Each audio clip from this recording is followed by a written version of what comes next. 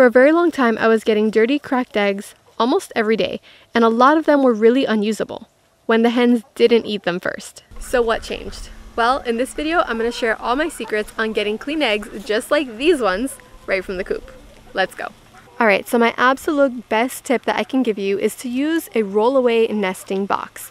Now, I haven't always used this, and I still have managed to get eggs that are pretty clean for the most part when I implement the other methods I'm going to share with you below. However, this one thing works really, really well for getting clean eggs.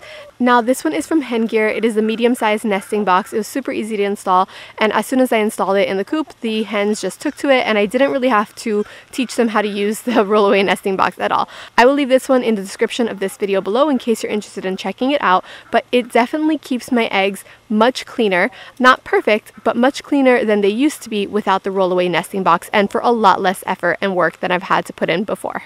Now, if you don't want to invest in a roll-away nesting box, then the next best tip I can give you is to collect your eggs daily and collect them first thing in the morning. Alright, and this is because the hens will lay their eggs throughout the day or overnight or first thing in the morning or whenever it is that your chickens lay their eggs.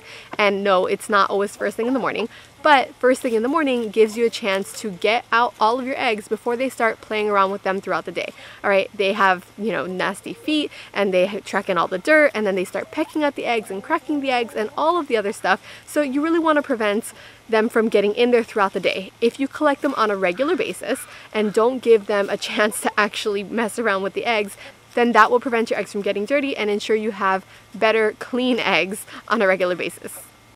Now, another great way to ensure that you have clean eggs is to keep your bedding in your chicken run pretty clean and dry. Alright, the worst thing that you can have is a wet, muddy chicken coop and chicken run, and then all of your eggs are just, being clatted in all of the stuff that chickens pick up from their feet. Alright, that is the last thing you want. You can see that even though the chickens have laid some droppings on here, alright, the entire area is pretty clean and dry. I don't have any major problems. Even in front of their water here, it's not like a huge mess.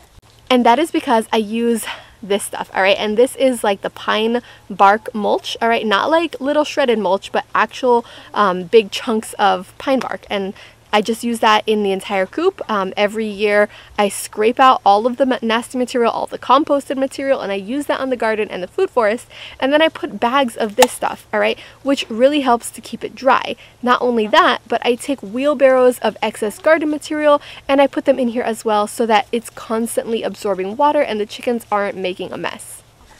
Okay, so next up is to free range your chickens, or at least let your chickens out of the coop sometimes, alright? You don't have to do this the entire day, but letting them out really does help in getting them away from their eggs, alright?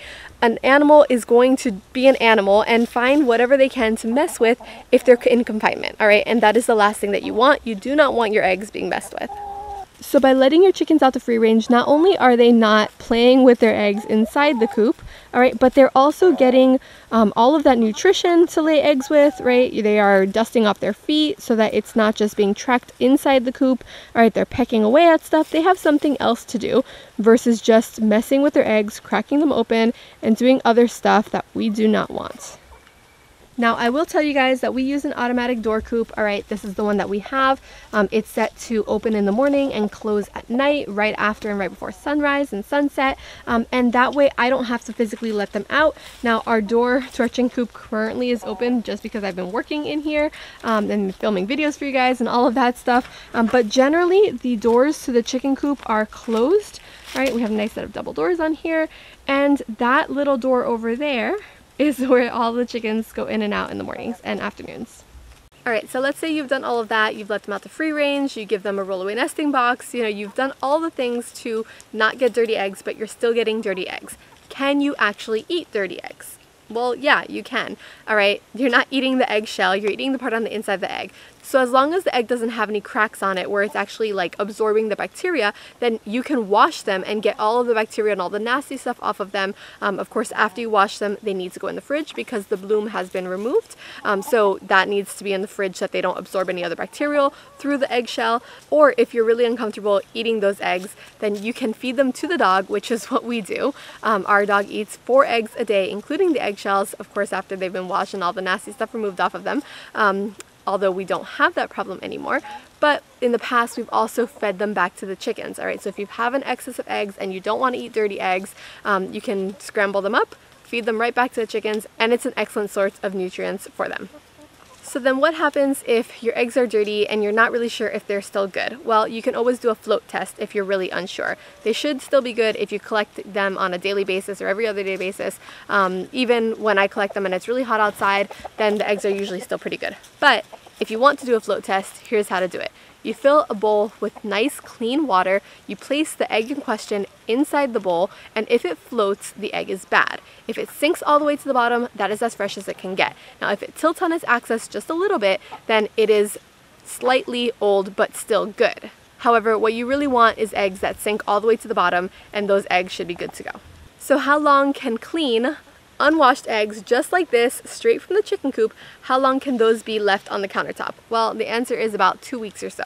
All right, that is the longest I feel comfortable leaving my eggs on the countertop. Of course, I put them away in the pantry because we have a giant dog and he loves to eat eggs that we've left on the countertop. All right, so I take this entire thing, I collect my eggs, and then I put them inside the pantry on a shelf or something. They are shelf stable for about 2 weeks or so.